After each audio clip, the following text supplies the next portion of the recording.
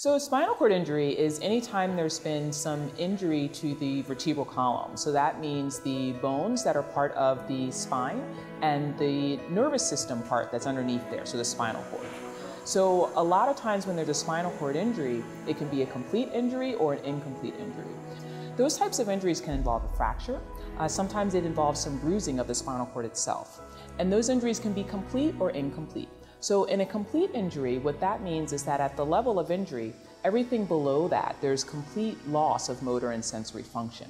Incomplete injury is when there's still some function below the level of injury. In terms of treatment options for patients with spinal cord injury, they can be varied. A lot of it depends on getting a quick diagnosis and being able to make a plan of care as soon as possible. We have a wide range of options that are available and a team that's available in terms of treatments in the emergency room as well as in the ICU and in surgery if need be. One of the things that we do here at UC Health is that we try to be involved in all of the latest treatment opportunities. So we have some clinical trials that we're involved in, some of which involve when a patient is in the intensive care unit, looking at what the different things we can do in terms of medications, in terms of blood pressure control. We also, on our rehabilitation side, have a lot of options as well. We have a spinal cord injury expo where we actually are able to show the community some of the things that are going on and that we're working on, including things such as exoskeletons and other things in the chronic phase of spinal cord injury to help patients recover.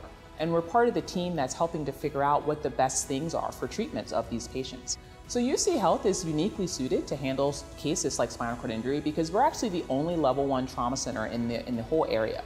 So we're the level 1 trauma center that covers Cincinnati, as well as a little bit of Northern Kentucky and a little bit of Indiana.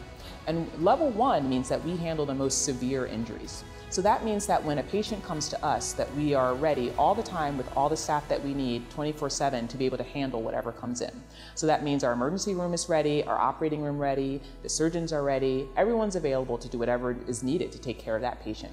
So when a spinal cord injury patient comes in, if they need to go quickly to the operating room, we're ready.